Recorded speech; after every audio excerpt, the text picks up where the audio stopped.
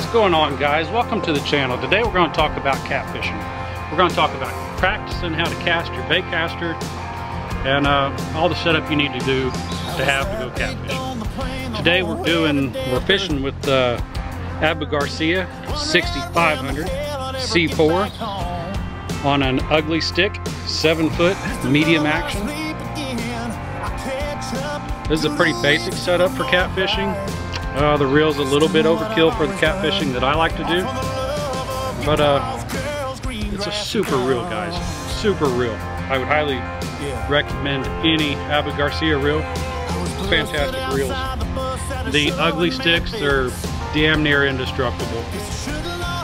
You know, I've had some of these for 7 to 10 years. They're still good. The eyelets have just lost their plastic eyes out of them, but other than that, they're still good reels. Just put new eyes in them and they're all good. Guitars, girls, green grass, and guns. I don't have a lot of room here in my backyard to practice my bait casting, but you know, I recommend just throwing it wherever you get the chance, because throwing a bait caster is a lot different than an open face. You have to set your drags and your reel drag and your other drag. So, you know, what I like to do is just use other properties and practice my casting.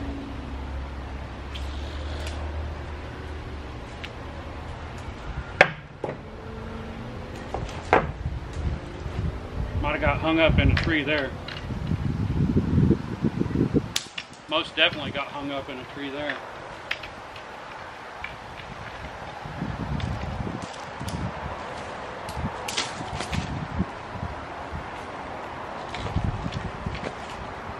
And this is something that you'll catch in the lake quite a bit, is stickfish.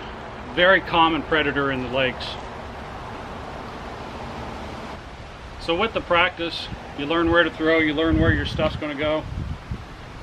You're going to get snagged up out there sometimes, and that's why the practice helps. To get your aim right and to get your lures to go where you want them to go.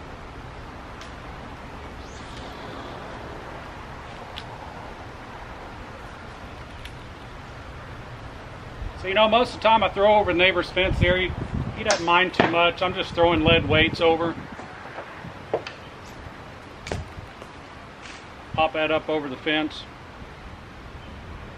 It really helps to practice. Even though you think you know what you're doing, just go out in the backyard and throw a couple casts.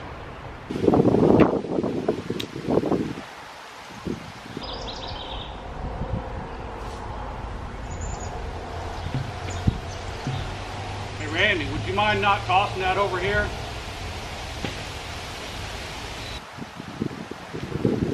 Mind your own business, Tom!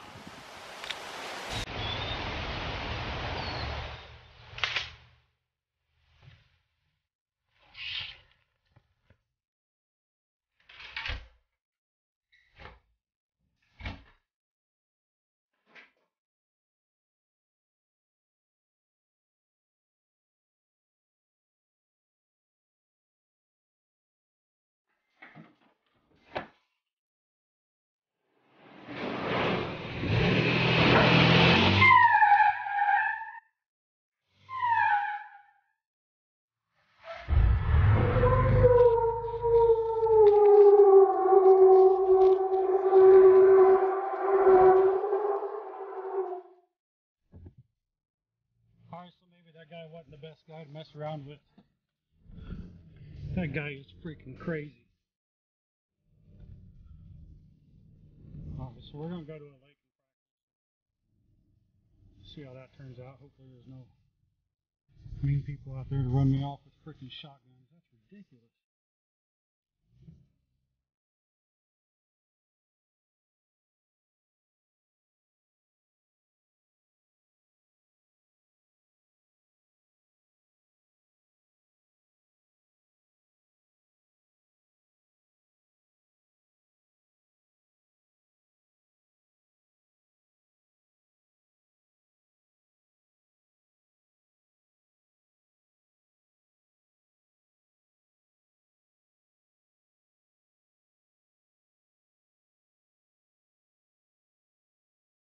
A little bit windy out here on the point, so I'm really hoping volume comes in all right.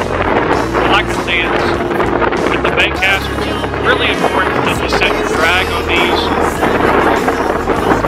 This one here I know I have set up from last year. So I'm just going to go ahead and get it ready and throw it out. What these real drag adjusters do, it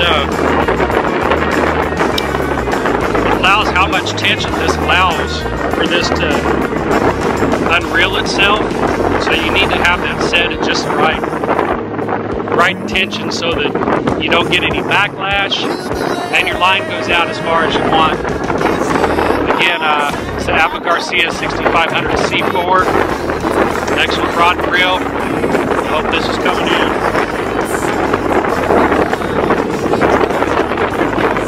This will be my first cast for the year.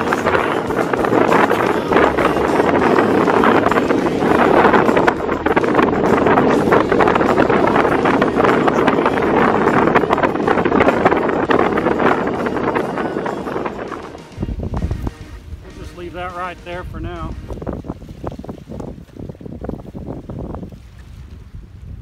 Two of my favorite baits are shad sides and the Sunny's super sticky.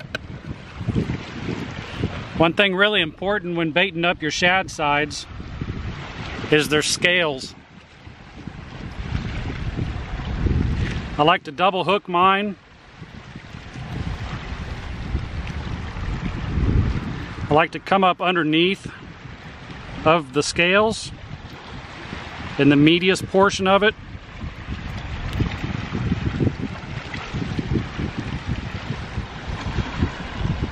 And then turn it over and grab as much as you can and bring it back through. You can see these scales starting to stick onto the top of that hook. It is so important to get those off. Let me see if I can put one on the tip for you. I don't know if you can see that, but it's poking that scale. And you can see how much it's pushing on my skin. You will not set a fish if you have any scales on the tip of that. So let's get this one out in the water. So here's another one. It's still an Abu Garcia 6500 C3. You can see this knob right here. This is called your spool drag. And this star drag right here is your reel drag. What the spool drag does, when you release it, that tells it how much tension to put on this reel. You can tighten this up to where it doesn't want to come out at all, or you can loosen it all the way up to where it wants to come out super fast. So how you adjust this is pretty simple.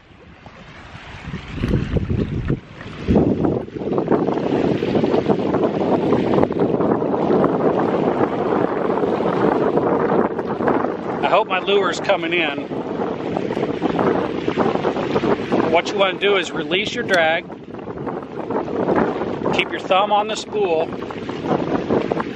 and start adjusting your spool drag until it starts to come down, and tighten it up just a little bit. The point of this is when it's all the way up here, you want to release your reel and have just enough tension for that to fall down and stop and not get any backlash.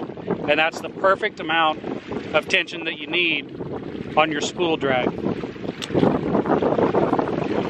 What I have on here is a punch bait, and I'm gonna throw it in some Sunny Super Sticky, throw it out, and I guarantee you that'll be my first fish.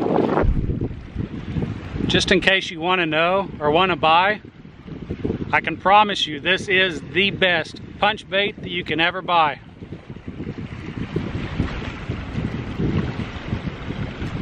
Let that be a testimony on how good these ugly sticks are. I did that knowing that this would not break. Like I say, these eyelets have already been bent.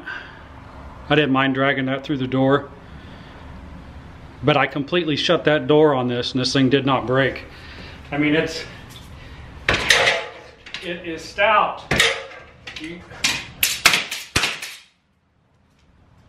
I have full faith in these things. Pull in monsters with these and they are not going to break. Other than the eyelets. But one heck of a good rod. Alright, sorry about the wind, but let's see what's in the bag. Here I have my shoulder strap, spider wire, 4-compartment with a sunglass case. I always keep my needle nose pliers out here out front, most handy.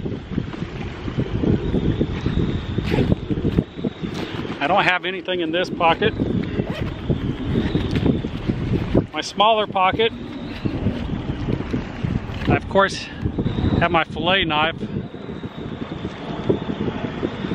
I don't even know who makes it, but this is, I've had this for probably about 15 years. I just keep it sharp, and it really stands by me. After every fish, I give it a quick rasp through the sharpener.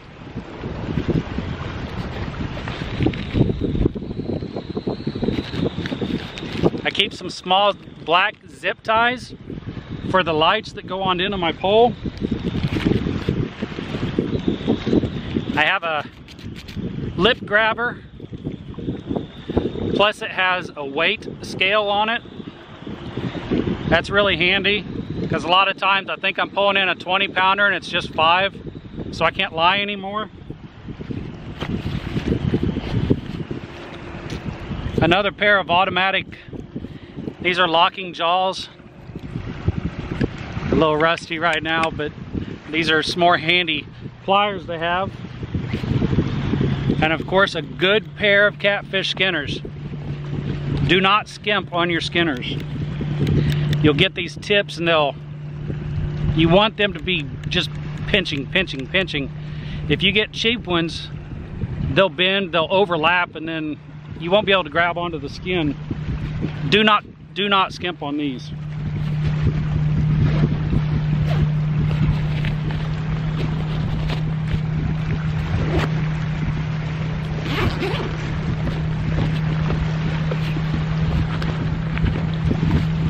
This bag, I have my line. I usually never use that because I usually clean as I go. I have a tackle box in here just to keep it shape a little bit. There's nothing in it. But this, I could just take this fishing and this is all that I need. I have it in a waterproof Plano case. I have my circle hooks, my dip bait hooks,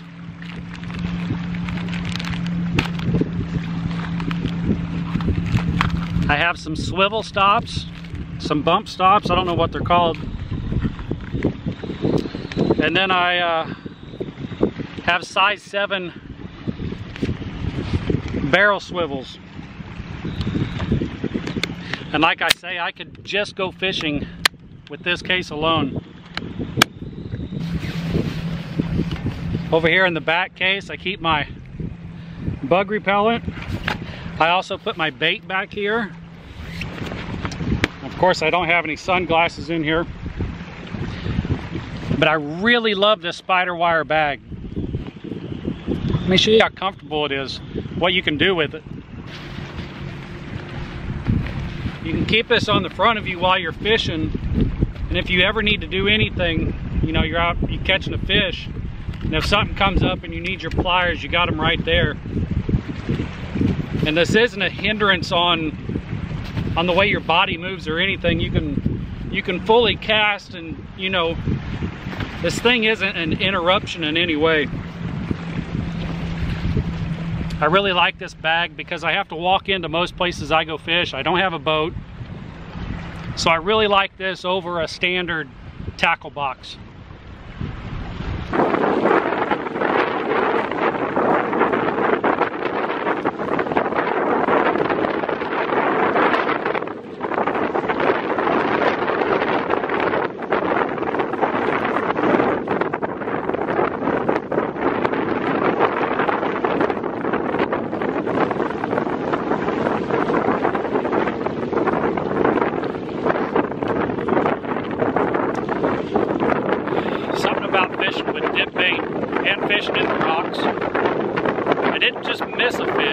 there was one out there nibbling on my bait.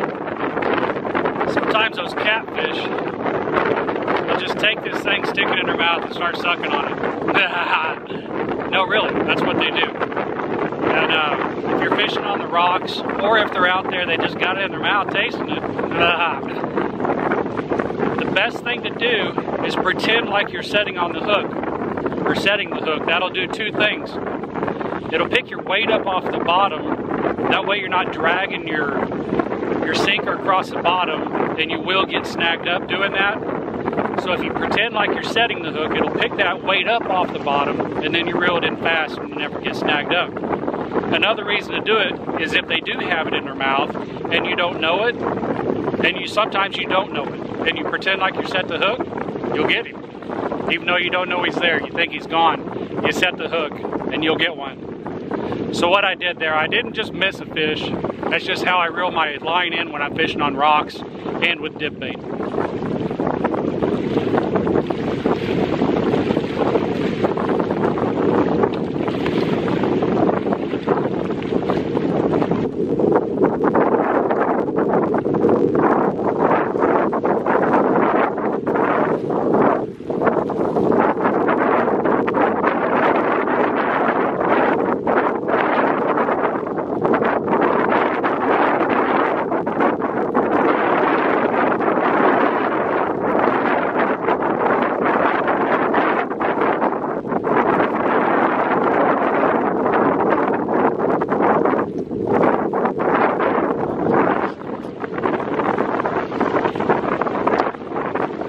That's how we do!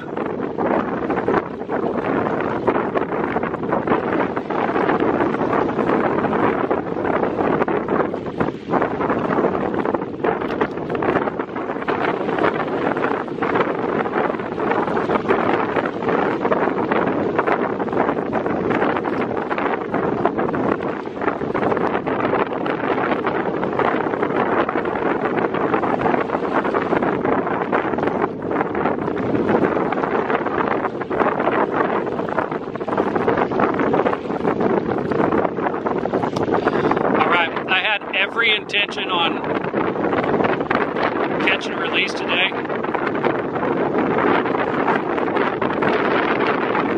This guy will open his mouth, I'll show you.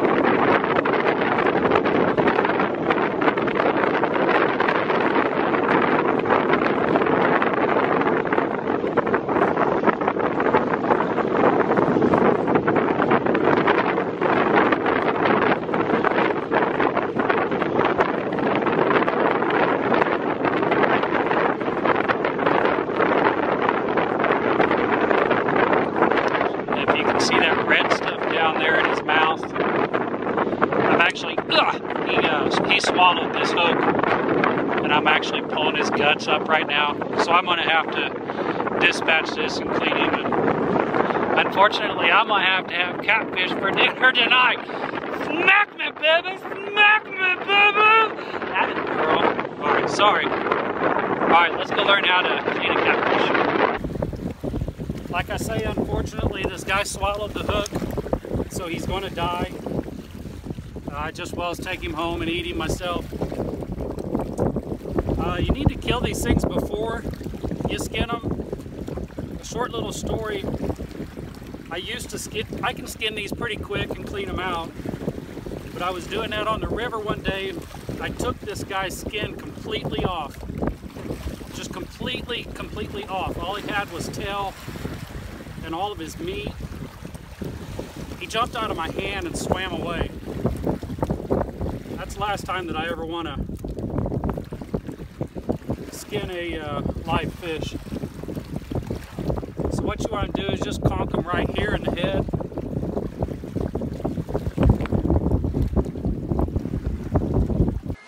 Oh, that's nasty. Next thing you want to do is there's a bone right here. You just want to go behind that bone and just cut the skin. Come straight up to his head, and same on the other side. Just cut right behind the bone. Like I say, just cut his skin. And then on the underside, see how there's a V right here. You want to take that same point that you started with,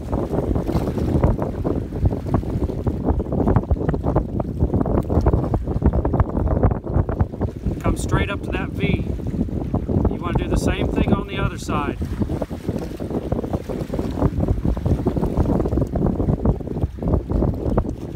Like I say, just the skin.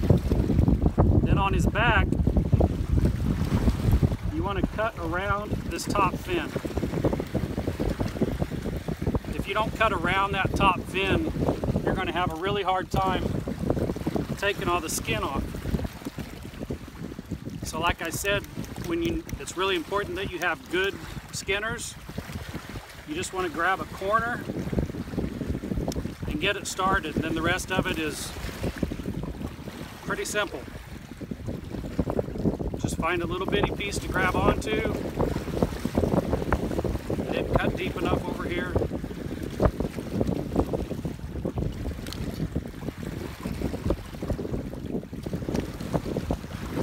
Just find a piece to grab onto.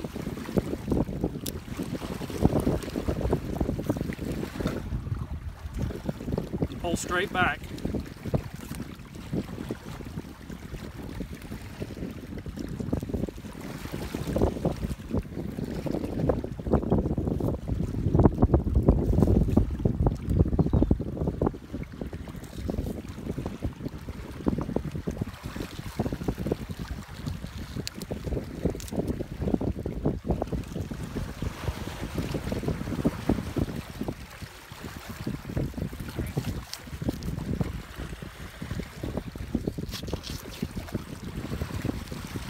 See, it just peeled her pajamas right off. Next, you want to take your knife and go right behind this fin again. Cut right up to their backbone. On both sides. Smaller fish are easier to do. Bigger fish, you're actually going to have to get into the bone. But now that that's cut all the way up to the bone on his neck, it's a simple twist and pull. Then you got his head.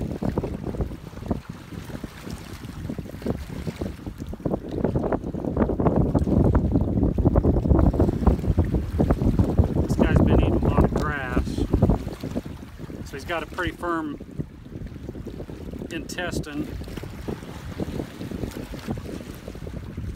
I'd rather get that all out at once.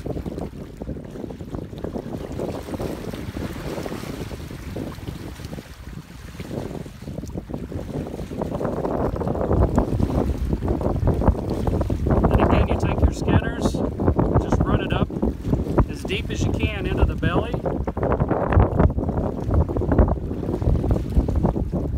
And you'll grab everything and it all just easily comes out.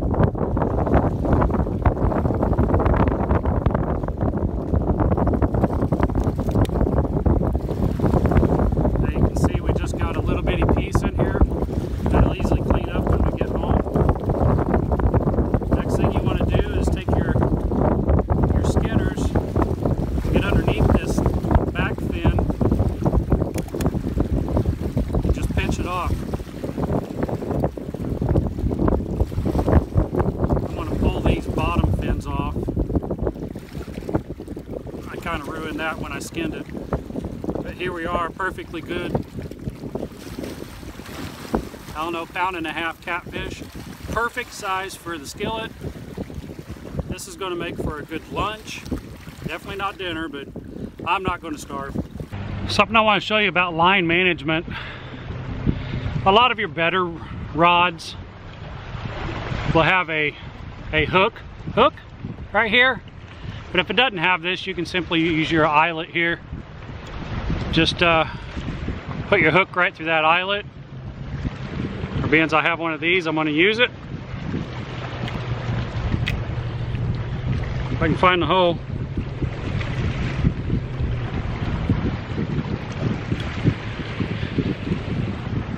Then what you want to do is reel your line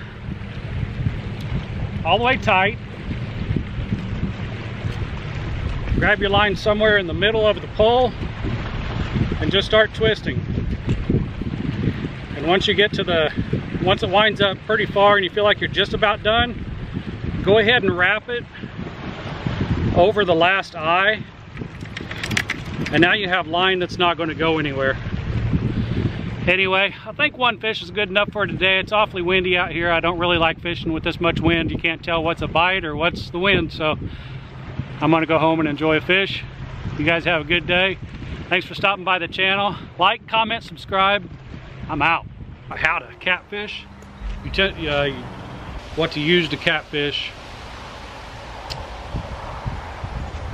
This is going to take a while.